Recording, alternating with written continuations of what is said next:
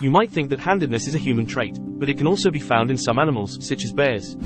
According to a study by researchers at the University of Alberta, some bears show a preference for using one paw over the other when performing tasks, such as fishing, digging, or climbing. Researchers observed 24 black bears and 12 grizzly bears in the wild and found that 17 of them were left-handed and 19 of them were right-handed. They also found that female bears were more likely to be left-handed than male bears. The reason for this paw preference is not clear, but it could be related to brain asymmetry, genetics, or environmental factors. Handedness could also affect the bear's behavior, such as how they interact with other bears, how they avoid predators, or how they find food. That's all for today's video. Please give this video a thumbs up and subscribe to my channel. Thanks for watching and see you next time. Bye.